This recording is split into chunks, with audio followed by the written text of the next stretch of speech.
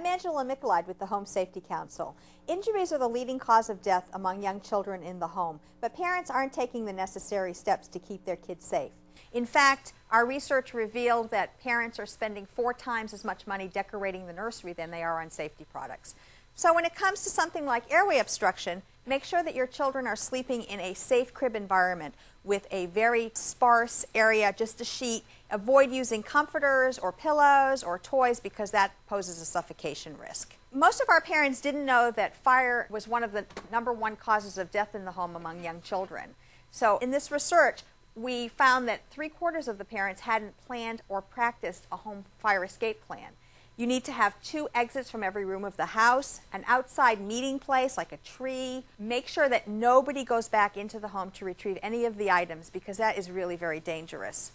Now, smoke alarms are important too. They provide your family with an extra 3 minutes to escape in a home fire, and they cut your risk of dying in half. Smoke alarms need to be placed on every level of the home, in every sleeping area. Replace them about once every 10 years. And also, engage your family in checking the smoke alarms once a month and changing the batteries at least once a year.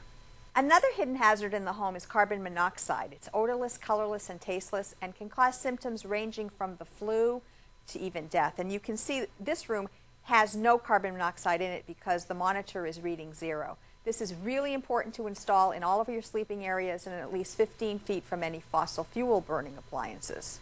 Another hidden hazard in the home are blind cords that have loops. This is a strangulation hazard to young children. So what you need to do is take the cords, cut them in 2, retrofit them, and for an added measure of safety, store them high out of reach of young children. Poisoning is a really big problem in the home for young children. You want to be sure that you lock any potentially poisonous items out of reach.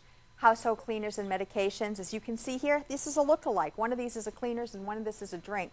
And here's something every family should have, a choke tube. If an object like a grape or a penny or a piece of candy can fit through it, it's going to be a choking hazard for your child.